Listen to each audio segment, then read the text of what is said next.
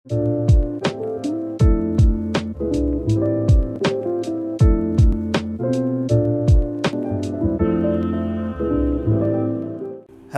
সবাইকে স্বাগত জানাচ্ছি বিং ফিট অনুষ্ঠানে। আশা করি আপনারা সকলেই ভালো আছেন। একটি সমস্যা আমাদের সকলের জীবনে খুবই ওতপ্রোতভাবে জড়িয়ে আছে, সেটি হচ্ছে স্পাইনাল কর্ড বা ব্যাক পেইন আমরা বলে থাকি। সো সেই বিষয়টা নিয়ে কথা বলার জন্য আমি জুয়েল জোহান, সার্টিফাইড ফিটনেস এবং নিউট্রিশন স্পেশালিস্ট, আপনাদের সাথে আছি। আর আছে হচ্ছে রোদেলা মির্জা। সো ভিউয়ার্স, যেই সমস্যাটা আমাদের সকলে সাথে আমরা জড়িত, সেটি হচ্ছে ব্যাক পেইন।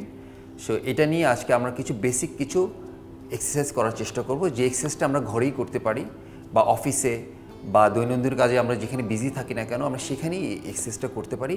আমরা যদি প্রতিদিন যদি 10 মিনিট থেকে 5 মিনিট করতে পারি, that's enough for us. So প্রথম যে এক্সারসাইজটা আমরা করব সেটি হচ্ছে, রোদেলা তুমি কি প্রস্তুত? আচ্ছা। সো প্রথম যে এক্সারসাইজটা করব, আমরা ফ্লোরটা টাচ করার চেষ্টা করব। টাচ করে আমরা আস্তে আস্তে সামনের দিকে এগিয়ে যাব। এগিয়ে গিয়ে এখানে বডিটাকে লক করব। লক করে আমাদের হিপটা আমরা আস্তে করে ফ্লোরের সাথে লাগিয়ে রাখবো। দেন আমরা এখানে 5 সেকেন্ড হোল্ড করব। দেন আস্তে আস্তে আমরা অপর পাশে আমরা বডিটাকে ঘোরানোর চেষ্টা করব। এখানে আমরা 5 সেকেন্ড হোল্ড করব।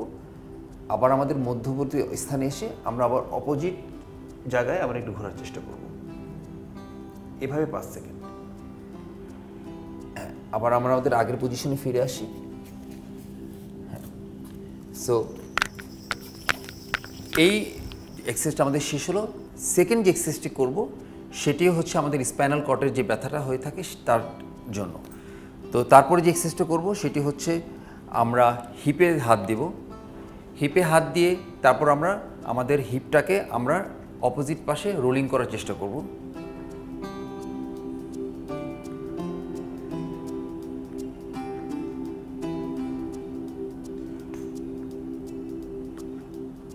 এভাবে আমরা 5 থেকে 10 বার বডিটাকে ঘোরানোর চেষ্টা করব। তারপরে আবার এখানে হোল্ড করে আবার অপোজিট পাশেও আমরা 5 থেকে 10 বার বডিটাকে হোল্ড করার চেষ্টা করব।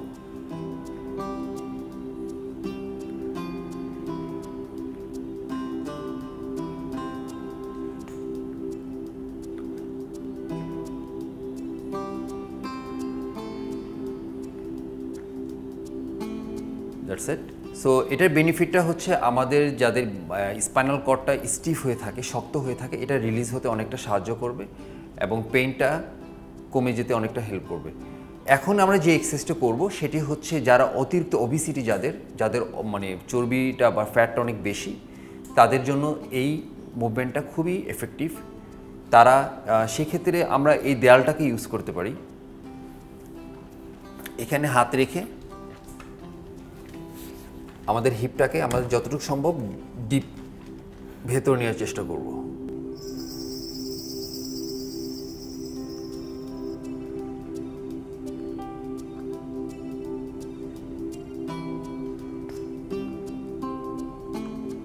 হ্যাঁ রোদেলা, তুমি করো। রাইট। হ্যাঁ, হচ্ছে যতটা বডিটা সম্ভব যতটুকু ভেতরে নেওয়ার চেষ্টা করবে। হ্যাঁ, তোমার ফেসটা উপরে থাকার চেষ্টা করবে এবং রাইট। হ্যাঁ, আবার। সো দর্শক, এইভাবে যদি আমরা করতে পারি তাহলে আমাদের স্পাইনালে যে পেইনটা থাকে, এই পেইনটা রিলিজ হতে অনেকটা হেল্প করবে। এবং এই দেয়াল ধরে করলে একটা ভালো দিকটা হচ্ছে, আমরা আমাদের বডির সম্পূর্ণ সাপোর্টটা আমরা এই দেয়ালে পাচ্ছি। সো এতে আমাদের ইনজুরি হওয়ার কোনো সম্ভাবনাই নেই। হ্যাঁ রোদেলা, থ্যাংক ইউ। তো তোমার কীরকম লাগছে? ভালো ফিল করছি। হ্যাঁ। সো ভিউয়ার্স, যদি আমরা এইভাবে যদি করতে পারি তাহলে আমাদের জন্য ব্যাক পেইন চিরদিনের জন্য বিদায় হয়ে যাবে। তবে একটি বিষয় আমাদের অবশ্যই মনে রাখতে হবে, এই এক্সারসাইজটা আমরা যখন করব সকালবেলা খালি পেটে যদি আমরা করতে পারি, that will be much better.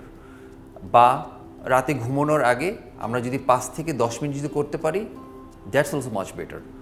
So viewers, এখন আমরা যেই এক্সারসাইজটি করব সেটি আমাদের 4 নম্বর একটি এক্সারসাইজ, সেটি হচ্ছে সুপারম্যান।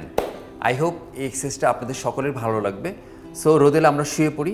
জি, আমরা এইভাবে শুয়ে পড়ব। চেষ্টা করব আমাদের দু হাতটাকে সোজা রাখার জন্য। এভাবে আমরা বডিটাকে হোল্ড করার চেষ্টা করব। সো রোদেলা, আমি তোমাকে একটু দেখিয়ে দিচ্ছি। হ্যাঁ, তুমি হাত এবং পা উঁচু করো। সো দর্শক বন্ধুরা, আপনি নিশ্চয়ই দেখতে পাচ্ছেন এখানে ওর স্পাইনালে এখানে একটা প্রেশার হচ্ছে, এবং এই প্রেশারটা যতক্ষণ ধরে রাখবে আর কিন্তু ব্যাক পেইনটা এখান থেকে রিলিজ হওয়ার জন্য কার্যকর ভূমিকা পালন করবে। আবার তুমি নর্মাল পজিশনে চলে যাও। আবার নিঃশ্বাস নিতে হবে খুব ফাস্ট। আবার নিঃশ্বাসটা নিয়ে আবার এখানে ধরে রাখতে হবে, এবং পা এবং হাত দুটোই ওর উঁচু হয়ে থাকবে। রোদিলা, তোমার এখন কিরকম লাগছে? হ্যাঁ, এই মুহূর্তে আমার একটু কষ্ট হচ্ছে, হ্যাঁ, যেহেতু এটা আমি প্রথমবার করছি। আচ্ছা ঠিক আছে, তুমি নর্মাল পজিশনে চলে যাও। হ্যাঁ, উঠে দাঁড়াও। সো এক্সারসাইজটা করার ফলে তোমার যে ব্যাক পেনের কথা ছিল বা আছে, সেটা থেকে তুমি কি রিলিজ পাবে বলে মনে হচ্ছে? আমি এখন যখন দাঁড়া হওয়ার পর এখন আমার পেইনটা আমি ফিল করছি না। আচ্ছা। কিন্তু যখন আমি ওটা করেছিলাম তখন আমার পিঠের দিকে আমার মনে হচ্ছিল যে একটু ব্যথা করছে। আমার মনে হয় এটা করলে আরেকটু ইজি হয়ে যাবে। গুড। আচ্ছা, আমি কি জানতে পারি যে এছাড়াও আমরা আসলে আর কোন ধরনের এক্সারসাইজ করতে পারি আমাদের ব্যাক পেইনের জন্য? আচ্ছা আচ্ছা, সেক্ষেত্রে তাহলে আমরা একটা যোগা বল এখানে আমরা ইউজ করতে পারি। আমরা এই বলটাকে আমরা এখানে এনে আমরা যদি পুরো বডিটাকে এখানে, প্রথমত আমাদের এখানে বসতে হবে, বসে তারপরে পুরো শরীরটাকে আমরা বলের সাথে নামিয়ে ফেলতে পারি এভাবে। আমি তোমাকে হেল্প করছি। হ্যাঁ, তুমি এখানে একটু সামনে এগিয়ে বসো।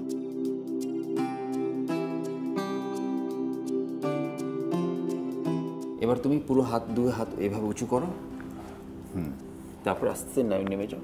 রাইট, ব্যাস, দ্যাটস ইট।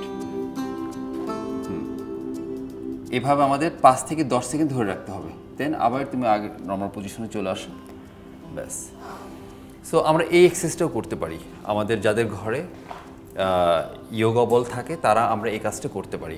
এটাও কিন্তু খুব ভালো একটা মাধ্যম হতে পারে আমাদের ব্যাক পেইন রিলিজ করার জন্য। আমার মনে হয় এক্সারসাইজটা আমরা এখন করলাম, এটা যারা প্রাথমিক অবস্থায় করবে, একেবারে নতুন, তাদের জন্য মনে হয় অনেকটা ব্যালেন্সের দরকার আছে। রোদেলা, তুমি ঠিক বলেছো, এই এক্সারসাইজটা সত্যি একটু অ্যাডভান্স লেভেলের জন্য। সো আমরা আরও কিছু ব্যাক পেইনের এক্সারসাইজ নিয়ে বিরতির পর খুব শীঘ্রই ফিরে আসছি।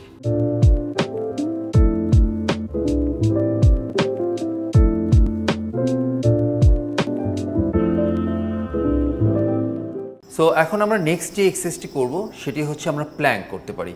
সেক্ষেত্রে একটা কথা বলে নিই, অনেকেই ভাবে যে প্ল্যাঙ্ক এক্সারসাইজটা শুধুই যে আমাদের স্পাইনাল কর্ডের জন্য বা এটা কোনো কার্যকর ভূমিকা পালন করে না, এটা কিন্তু সম্পূর্ণ ভুল।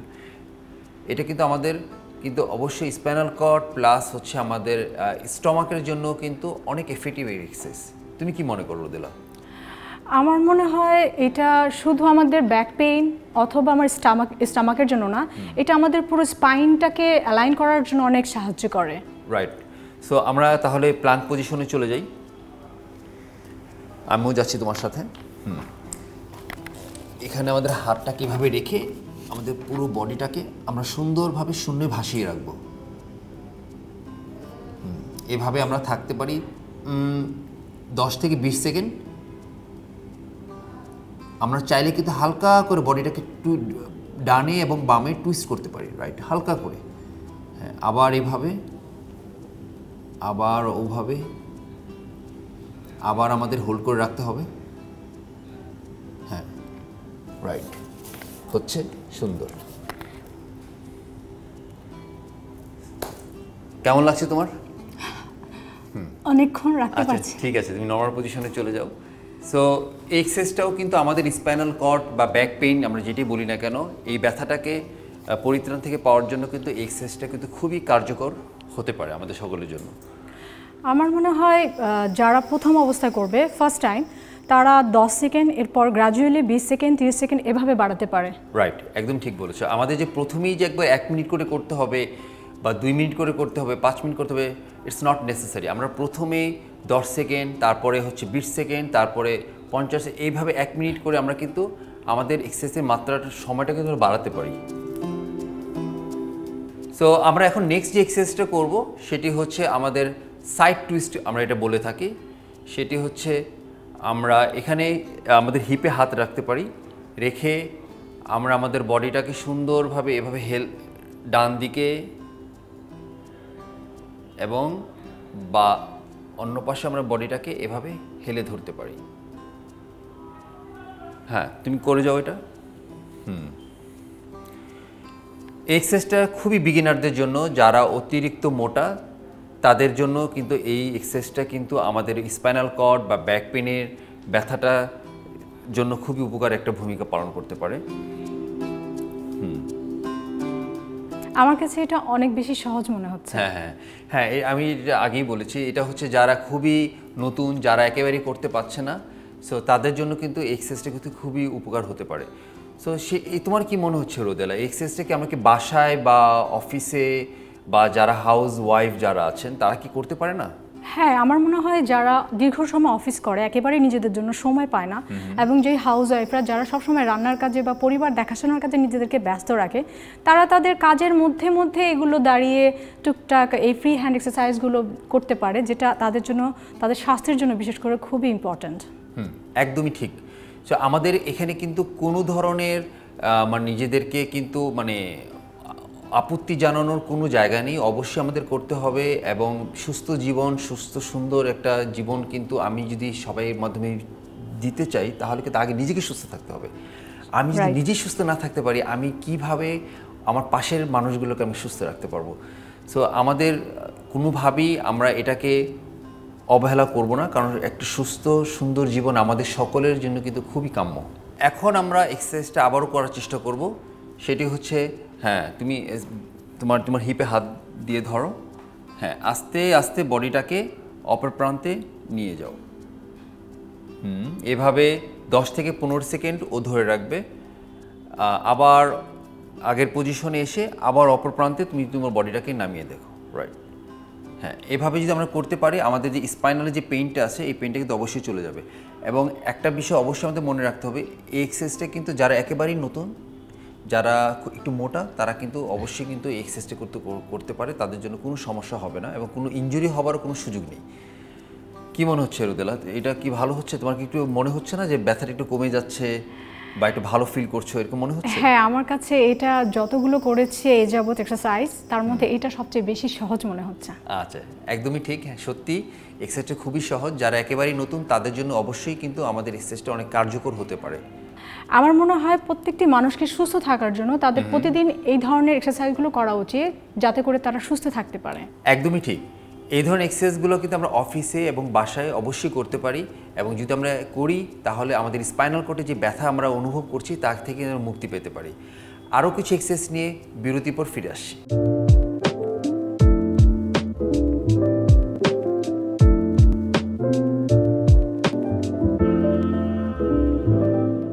সো এখন যে এক্সারসাইজটা করব সেটি হচ্ছে সাইড পাঞ্চ, এবং এক্সারসাইজটা যদি করতে পারি তাহলে আমাদের স্পাইনাল কর্ডের যে ব্যথাটা আছে সেটা কিন্তু অবশ্যই কিন্তু আমরা রিলিজ পেতে পারি। সো এটা খুবই বিগিনার এবং যারা অ্যাডভান্স লেভেলের তারা সকলেই করতে পারে। রোদেলা, তুমি কি প্রস্তুত?